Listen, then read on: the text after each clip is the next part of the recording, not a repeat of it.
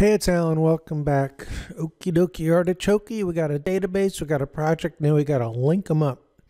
So we'll do that in Visual Studio again and open up our project. And let's see now. We have to actually do this in a few places. So let's start by going to SQL Server Object Explorer, maybe. That'll open up over here, and I see I have a connection to my local SQL Express. That's probably this one here with my, yep, there's my database, my Blazor Dapper CRUD DB. Right-click that database name, choose Properties, and then in the Properties sheet, you should see the connection string property somewhere in there. Click in there, press Control-A, Control-C to copy it.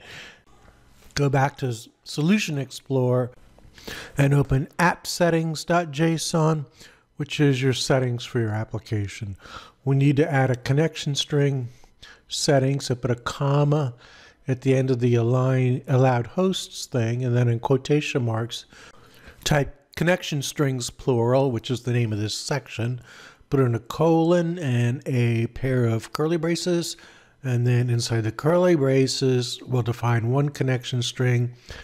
Put the name in quotation marks. I'm going to use the name SQL DB context just because it's kind of common, but you can name yours whatever you like. Just don't forget the name because you have to use that name later. All right, then a colon, a pair of quotes. Paste that connection string right in between the quotation marks. And that should do it for that part of it. Go ahead and save that file, and then you can close it. Now, next up, we can create a little class that makes it easy to make that connection, call that connection string out of app settings, and that will go in the data folder. As you'll see, most of the data stuff we do will be in the data folder, hence the name. Go ahead and right-click the data folder and choose Add Class. And you can name it SQL Connection Configuration, and then click Add.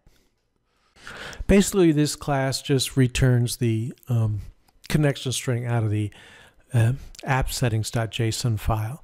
So inside there, the syntax is going to be public, and then that same name again, SQL Connection Configuration, and then space. Parentheses, and we have to say string value equal, lambda, and then value equal value, and a semicolon, and then public string value get. All right, because we're just going to be getting the string out of here. We're not going to set anything, and I got something wrong up here. Public string I think code correction uncorrected me. Didn't I have that uppercase before? Value. That's it right there. You do have to watch your case in C#. Uppercase, lowercase letters are always an issue, but that should do it for that. So save that, close it. But you're not done yet. Startup.cs is your configuration for your startup. We need to tell it about the SQL Server database we have out there. There's a configure services section here. Get inside those curly braces, and we'll start with a simple comment. Just a reminder of what this code's doing in here. And then we will create a variable named SQL Connection Configuration again. And that'll be a new SQL connection. What am I missing here? Oh yeah, I took that line out. I have to say using Blazor Dapper CRUD, which is the name of our project, the folder containing all our code, .data, which is the data subfolder, and that tells it to look for names in that namespace. which is displayed as a subfolder in Solution Explorer. And now when I start typing SQL connection configuration, it can help because it recognizes that name.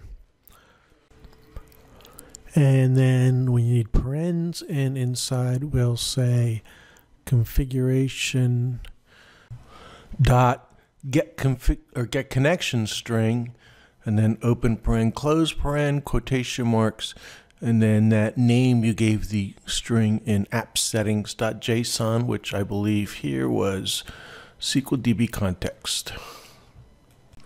And I'll just copy paste it in there so I don't spell it wrong and end up spending 5 hours trying to figure out there's one uppercase, lowercase letter difference.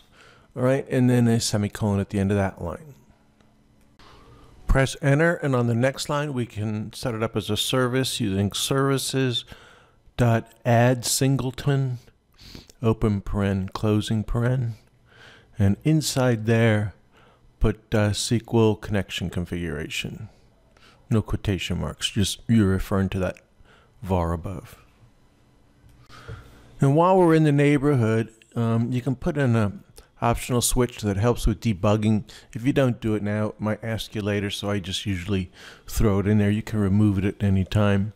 It's just services.add server-side Blazor, and then in parentheses say O or options.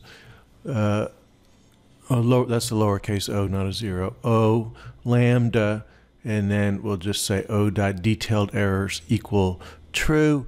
And that just ensures that when you're writing the code and testing and debugging, you get a little better, a little more detailed error messages about what's going on. And that should do the trick. Okay, so that's it for startup.cs. You can close and save that. Anything else you might have open?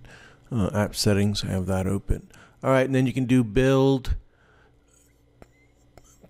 solution and see if you get any errors down there. Cross our fingers. Build one succeeded. That's good. Take the next level. We'll run it. See if it makes it into the browser. And it did. Okay, so nothing blew up. That's all we have to show for our work so far, but nothing blew up, so we're good to go. Let's head over to the next lesson and continue learning Blazor Dapper CRUD.